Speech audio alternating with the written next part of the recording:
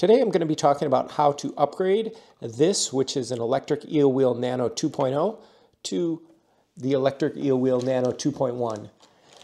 There's an upgrade kit on my store which consists of these 4 bags. So this one's bobbins, this one's the flyer, here are the new sliding hooks, and this is a couple of miscellaneous parts which we'll use during the install. And I'll go over all of these in a little bit more detail soon. To do this upgrade, I recommend some super glue. You'll need a drill, or you could also just have a pointy piece of metal that you heat up with a lighter or a torch or something and poke it through. You need to make a little hole in some plastic. And you need a screwdriver.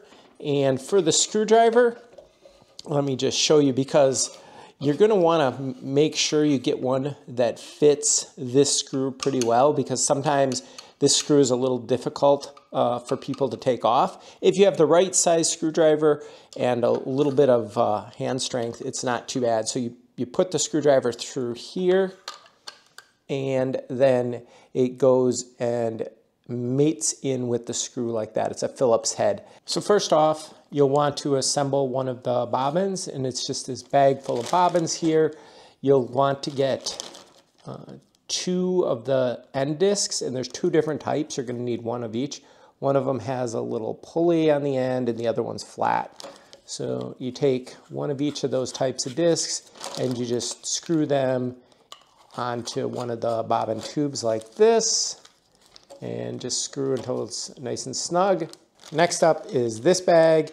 This contains the flyer along with a few other things. Inside here is the instruction manual for the electric eel wheel 2.1, just so you have the latest version of the manual. And I also included this card, which you can use to access this video and other instructions about assembling this kit. Then you're going to take the flyer and put on the sliding hooks. When putting on these hooks, you want to put the side with the O-ring on, this black O-ring. You want to make sure that goes on first. And if you do that, then things will automatically line up correctly. So just make sure that O-ring side of the sliding hook goes on first. So now you have the flyer. It looks like this with the hooks on it. You want to, from the parts bag, get this large bearing, this small bearing with the white sidewall, and this bobbin that you've previously assembled. What you're going to do is you're going to take the large bearing and you're going to line it up so that it goes onto the larger end of the flyer. And I find that putting it on a table like this helps, and then you sort of just push it down, and it won't go all the way on. Like, it's not currently all the way on, but it's sort of flush with this outside. But now it's lined up correctly, and you can take it the rest of the way and just use 2 fingers, 1 on each side, and sort of push it and snap it into place like that. And now it's all the way on. You want to make sure it's all the way on. If it's not all the way on, then it's not going to function as well. So once you get that large bearing on, you're going to take the bobbin that you've assembled and take the flat end of the disc, and that's the end that goes onto the flyer like this. Now the other end has the little groove, which you're going to use for the tension band later. And you take the white wall bearing and you push that on all the way. And then at this point, the flyer is fully assembled. Now here are the parts from the part bag that you're going to want for this next step. You're going to want one of these little black squares that are a sticker on one side with this piece of paper. You don't have to remove the paper until later. There's this little nylon washer, this custom spring, a little screw. You're only going to need 1 of these 3 strings. If you like to go really light tension, you might choose the smaller string.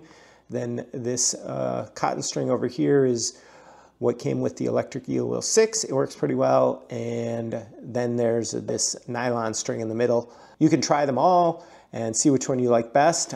I'm going to start with this nylon cord, and then a drive belt. This is the same drive belt that was on there. I just included a few extra spares. If you're happy with how your drive belt's currently working, you don't need that for this stage.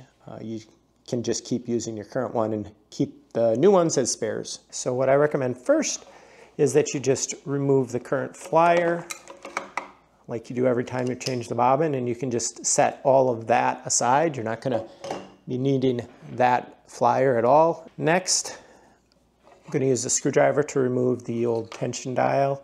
So I'm putting the screwdriver through like this, and then removing the screw. Again, you want to make sure that your screwdriver fits the screw well, or else this could be somewhat difficult to remove.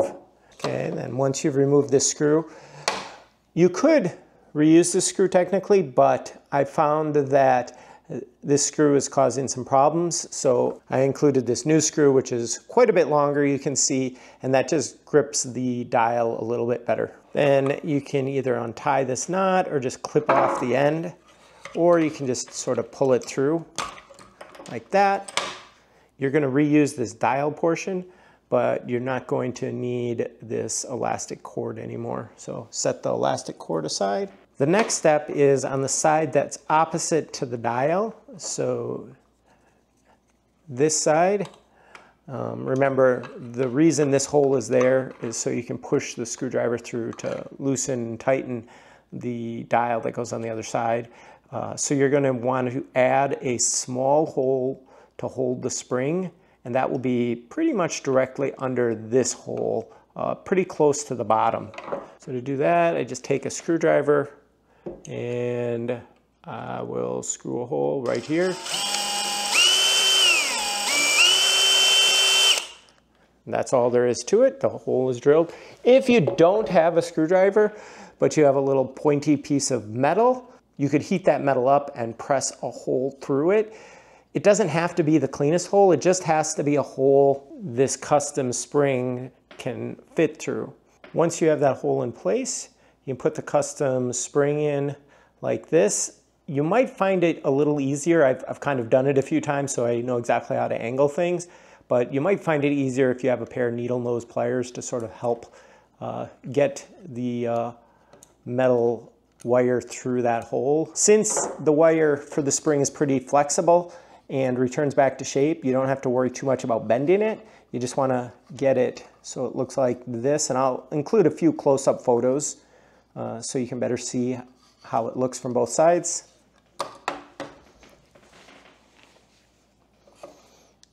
Then once you're happy with how the spring is situated, to hold it in place, there's this little rubbery black patch, and what I find is that you can just stick it in place, but it tends to sort of work its way out. So the trick that I've come up with is to use a little bit of super glue, and I just put a little bit of super glue onto the patch. You can either put it on right now, and then it won't stick quite as well when you're doing it, or what I actually prefer is I like to put the, let's see if we can get this on camera. So there's the little custom wire from the spring. We're just going to, it's not too critical where it goes. You just push it so that it covers that. And then once this is in place, you can then put a little bit of super glue on the edges so that it doesn't come up. So this patch doesn't sort of release itself over time. If you want to try it without super glue, if you don't have any, you can. But if you find the spring is sort of pulling up this rubber patch, then use super glue or some other kind of glue to hold that patch a little bit better. Then the next step is to take the string and attach the string to your wire like this. And once you've got it threaded through the spring, you're going to want to tie a knot. And you can cut off the extra string on this side a little bit later. So at this point, I'll put the flyer in place like that. So then this tension string is going to go over the bobbin like this, down here, and then it has to wrap around the dial several times. So I'll generally leave about that much extra string. And I guess I did forget one tool you need. You need a pair of scissors or a knife to cut the string. So we've got that. And while I've got the scissors here, I guess I'll cut this extra. You don't want to cut this side too short so it unravels, but you know, whatever works for you like that. So then what you're going to do is you're going to take the string, wrap it around the dial a few times like that. I've done 3 here. You know, 2 is fine as well. It's not too specific. You just don't want it to slip on the dial too much. That's why I do it more than once. And then once you've done that, you're just going to tie a simple knot.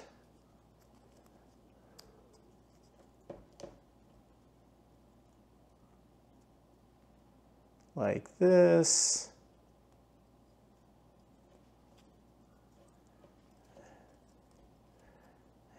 And if you want, you can cut off some of the extra string. And then at this point, you have the tension string attached to the dial like this, but you have to attach the dial to the spinning wheel. So then at this point, you're going to want this new longer screw that I included, and also this little nylon washer. And what you're going to do is you're going to take the screw and you're going to put it in that hole. And it's a pretty tight fit, so you generally are going to take the screwdriver and kind of screw it through that hole just to get it into place like that. Then you're going to take the nylon washer and you put that on there. And what this does is this reduces the friction a little bit and makes it more consistent when you turn the dial. And then after that, you take the screwdriver with this dial. So you're just going to use the screwdriver and hold the dial with one hand and the screwdriver with the other, and just sort of turn the screwdriver like this. You can also turn the dial if you prefer that. So getting the exact tension you want is a little tricky. You kind of want to adjust it so that the dial does not turn too easily or too hard for your fingers.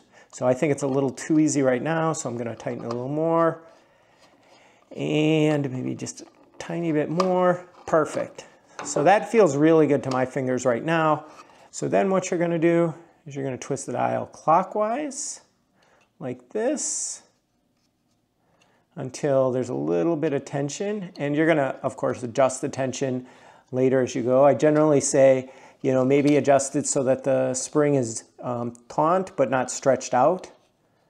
This would be the spring is stretched out. You might want to start, you know, and there's no pressure on the string here, so I'm just going until the spring just starts to expand. And that's maybe a good starting place. At this point, your tension string is installed, your bobbin is installed, and you should be ready to test it out. There's separate videos on how to use my e-spinners if you're not familiar with that, but it's very similar to how you use the electric eel wheel 2.0. So since you're upgrading it and you probably used the previous version, you already know those things. But if you want a refresher, go check out my other videos. Thanks for watching.